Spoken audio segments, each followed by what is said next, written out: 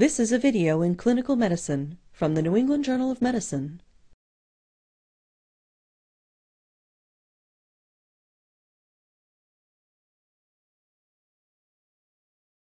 Abdominal paracentesis is performed as a diagnostic procedure to establish the etiology of new-onset ascites or to rule out spontaneous bacterial peritonitis in patients with pre-existing ascites. Large volume paracentesis is performed in hemodynamically stable patients with tense or refractory ascites to alleviate discomfort or respiratory compromise. Many patients undergoing paracentesis will have baseline coagulopathy or thrombocytopenia. However, the incidence of clinically significant bleeding during paracentesis is extremely low, and routine use of fresh frozen plasma or platelet concentrates is not recommended. Paracentesis should be avoided in patients with disseminated intravascular coagulation. The paracentesis needle should not pass through sites of cutaneous infection, visibly engorged subcutaneous veins, surgical scars, or abdominal wall hematomas. Extra caution should be used in pregnant patients and those with organomegaly, small bowel obstructions, or probable adhesions. When available, ultrasound guidance should be used to minimize the risk of intra-abdominal organ injury, especially in patients who are overweight and those with multiple surgical scars. There are various devices which are frequently assembled in prepackaged kits that can be used to perform paracentesis. You should be familiar with the specific devices available at your institution. For sterile preparation and administration of anesthesia, you will need a skin cleansing agent, sterile gauze, sterile gloves and drape, and a face shield. You will also need a skin marking pen, 1 or 2% lidocaine, a 10 milliliter syringe, and a 22 or 25 gauge needle. For collection of acidic fluid, you will need an over-the-needle catheter device, a 60 milliliter syringe, and high-pressure drainage tubing. You will also need specimen tubes, large evacuated containers, and a sterile occlusive dressing. In this video, we will demonstrate the use of a paracentesis-specific needle and catheter assembly. This device has a safety mechanism with a retractable blunt obturator.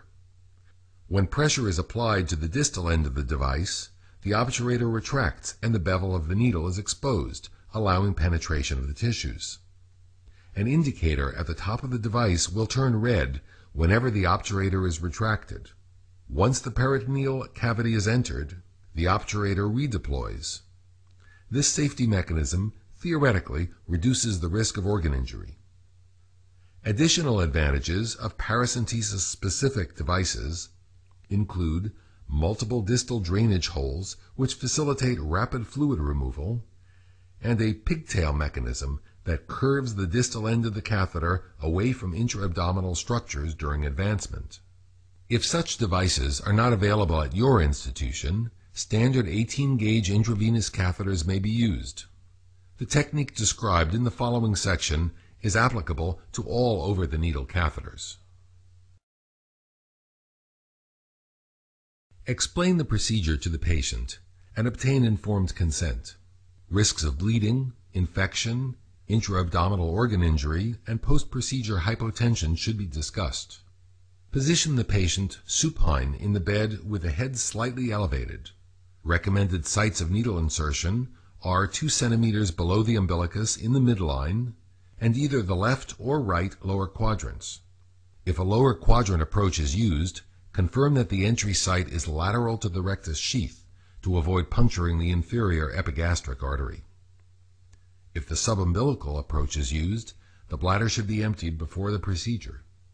If available, bedside ultrasound should be used to find an appropriate location that contains acidic fluid but is devoid of loops of bowel or solid organs. Mark the site of needle insertion with a skin marking pen. Paracentesis is a sterile procedure. Sterile gloves and a face shield are required. The use of a sterile gown is optional. Prepare the site with an antiseptic solution and then apply a sterile drape. Using a 22 or 25 gauge needle, anesthetize the superficial skin with a wheel of local anesthetic such as lidocaine. Continue to anesthetize the deeper tissues in the anticipated tract of the paracentesis catheter, intermittently pulling back on the syringe every 2 to 3 millimeters. Once peritoneal fluid begins to fill the syringe, inject additional anesthetic to anesthetize the highly sensitive parietal peritoneum. A total of 5 to 10 milliliters of lidocaine is generally used. Begin by making a small puncture in the skin with either a scalpel or large gauge needle to facilitate advancement of the paracentesis catheter. Next, advance the catheter through the epidermis. In this video, we will demonstrate an angular entry technique in which the cutaneous site of insertion does not directly overlie the site of penetration into the peritoneal cavity. Alternatively, a Z-tract technique may be used.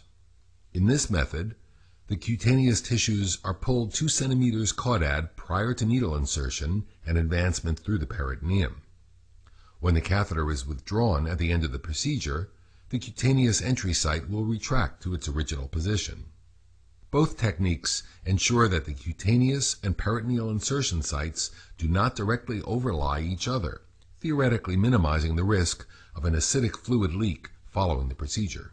Intermittently pull back on the plunger as you continue to advance the needle through the subcutaneous tissue. Bedside ultrasound may be used to confirm proper placement. You may feel a sudden loss of resistance when the needle pierces the peritoneum. Immediately stop advancement once the acidic fluid begins to fill the syringe. Next, guide the plastic catheter over the needle and into the peritoneal cavity, and then remove the needle. If a diagnostic sample is required, attach a large syringe to the catheter and aspirate 30 to 60 milliliters of fluid for analysis. For therapeutic large volume paracentesis, attach the high-pressure tubing to the end of the catheter and then to an evacuated container. Further containers may be used for collection of fluid if necessary. Blood pressure and heart rate should be monitored during large volume paracentesis. Once the desired quantity of fluid has been removed, withdraw the catheter and apply a bandage. Aspirated fluid should be immediately placed into appropriate specimen tubes. A tube without additives should be sent for chemical analysis of albumin and total protein concentrations. An EDTA tube should be sent for evaluation of cell count and differential.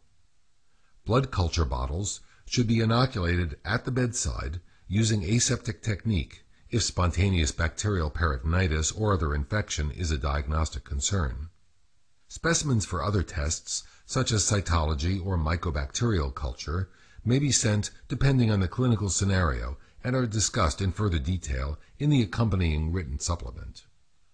Analysis of the fluid begins with a determination of the serum ascites albumin gradient. Gradients higher than 1.1 grams per deciliter indicate that the ascites is due to portal hypertension. Gradients less than 1.1 grams per deciliter suggest other causes, such as cancer, infection, or pancreatitis.